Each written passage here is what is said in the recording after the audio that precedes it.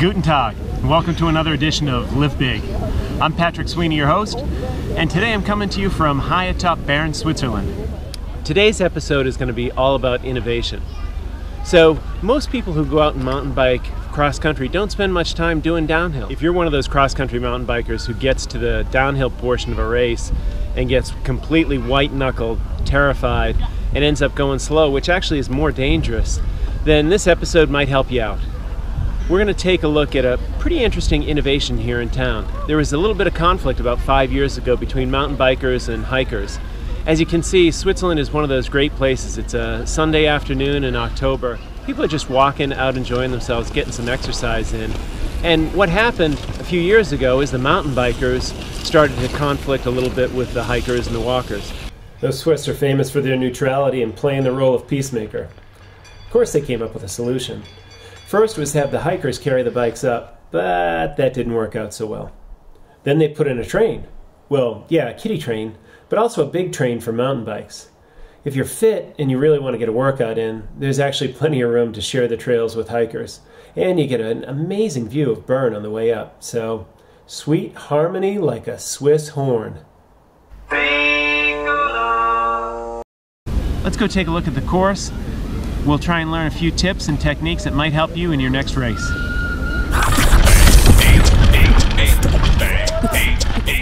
The yelling you just heard in the background is some ponytailed Swiss guy who saw my keys, wallet, and phone rocketing out from under my seat on that first rough section of trail.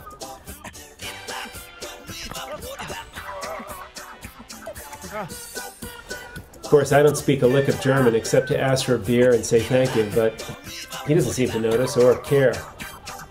So all I can do is smile. I haven't been that happy to see a mullet and ponytail since the U2 show sophomore year of high school.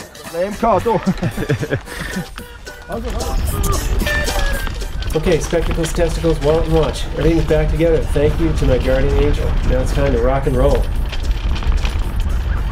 I really like to push the speed. To go fast, I'm going to focus on three things that one of my downhill friends taught me about. Brakes, ass, and arm.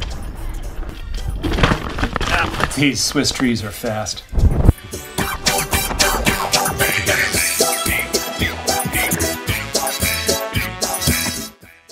The first tip is brake. Brake late, brake hard, especially with that front tire. 70% of your stopping power comes from that front wheel, so hit it at the last minute before you get into that turn, and make sure you're not on it going into the turn.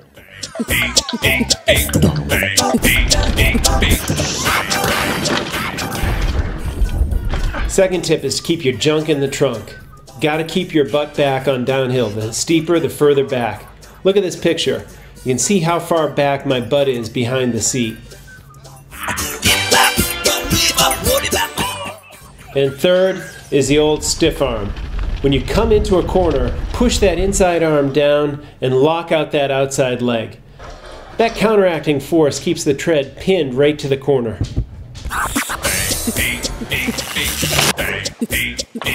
You can tell things didn't go exactly as smoothly as I hoped today. Looks like I'll be purchasing a new front wheel sometime soon. Beat this one up pretty good. Well, I'm a little bruised up, but I'm a little bit faster too. That's what innovation is all about. Failing and then getting right back up and trying again. If you haven't subscribed, what are you waiting for? Go ahead and subscribe, get a new adventure every Thursday into your inbox. Follow us on social media. And until next time, I'm Patrick Sweeney. Live big.